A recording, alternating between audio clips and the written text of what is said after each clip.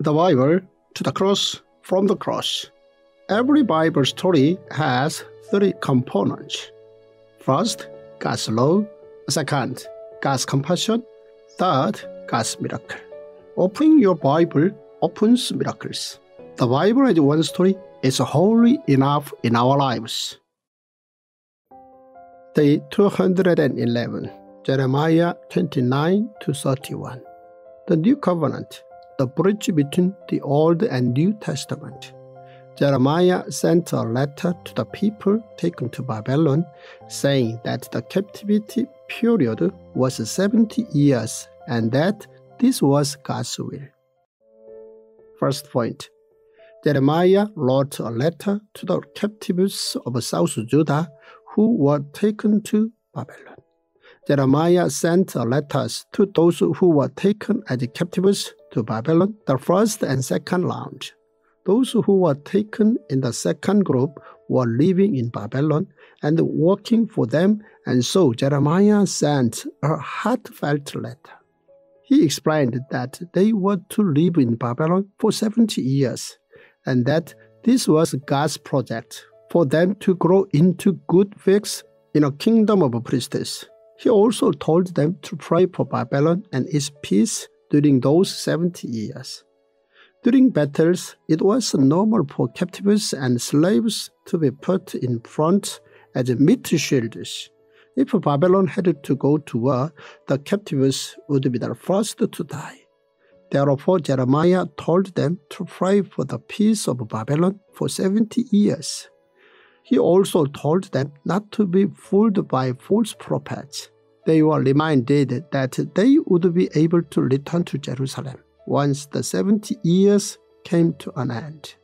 Daniel received this letter and therefore prayed, whilst knowing that Babylon would perish in 70 years.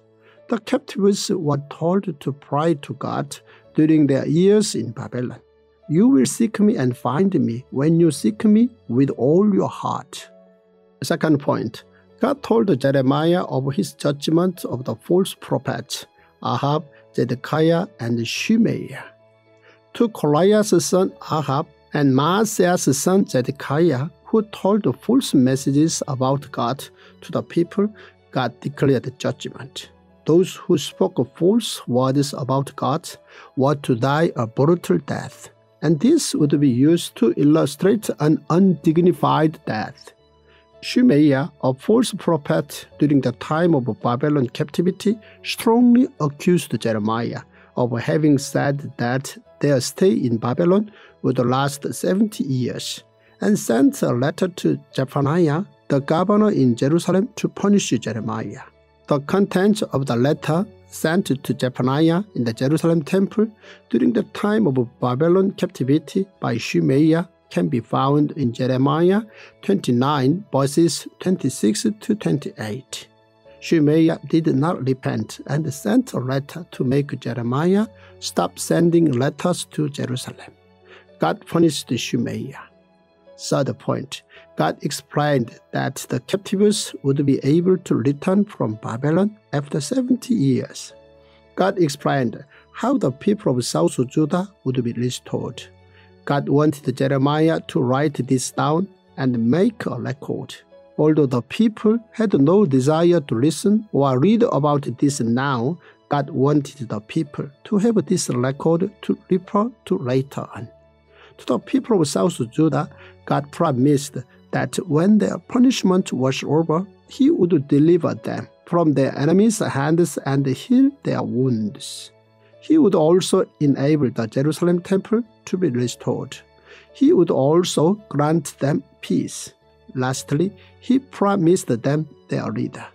As such, after 70 years, the relationship between God and South Judah would be restored again. So you will be my people, and I will be your God. Fourth point, God told Jeremiah of the perfect restoration of those Israel and South Judah that would come. God gave a message regarding the restoration of those Israel. This was God's promise that He would restore the 12 tribes of Israel and enable them to worship God again in the restored Jerusalem temple. The reason for God's restoration was because they were chosen by God to live as holy citizens in a kingdom of priests. And God had spoken through the prophet Hosea that God had mercy in his heart. How can I give you up, Ephraim? How can I hand you over Israel? How can I treat you like Admah? How can I make you like Zeboim? My heart is changed within me. All my compassion is aroused. God also planned to restore South Judah. After the 70 years were over, the people would be able to live in peace in Jerusalem. The hope declared by Jeremiah was completely different to the hope declared by the false prophet. Jeremiah's declared hope was to happen in the future, and this was God's gift to them. Although their reality was painful, they were to persevere in order to experience God's blessing, peace, and restoration. Fifth point, Jeremiah prophesied the new covenant, which was the most important bridge that connected to the New Testament. God told Jeremiah of the new covenant.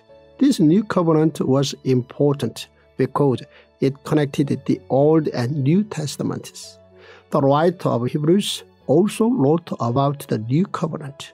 For I will forgive their wickedness and will remember their sins no more. By calling this covenant new, he has made the first one obsolete. And what is obsolete and outdated will soon disappear. The process leading up to this new covenant was as follows. First, it began with Abraham, Isaac, and Jacob through God's grace covenant. Second, upon the foundation of this grace covenant, God made a bilateral covenant with the people of Israel after Exodus in Mount Sinai. The bilateral covenant was a promise between God and the people of Israel and a vow that they would keep God's laws. Third, after 900 years, God told Jeremiah about the new covenant. 600 years from then, Jesus Christ came to this earth and also spoke of this new covenant. This cup is the new covenant in my blood, which is poured out for you.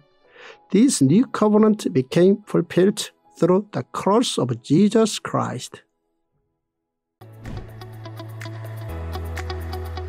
I am thrilled that you have downloaded the Tongdok app. The Tongdok app is not like any other app in the world today, as well as in the body of Christ today. Dr. Byung-Go Zo has devoted his entire life to teaching men and women like yourself to understand the entirety of the Word of God as a masterful and beautiful story from Genesis to Revelation. Dr. Zo is a sought-after speaker worldwide. He's a cutting-edge pastor and leader. He is a renowned theologian and a prolific writer. And you're going to be equipped and energized like never before to understand and apply the Word of God into your life. Again, thank you for downloading the Tongdok app.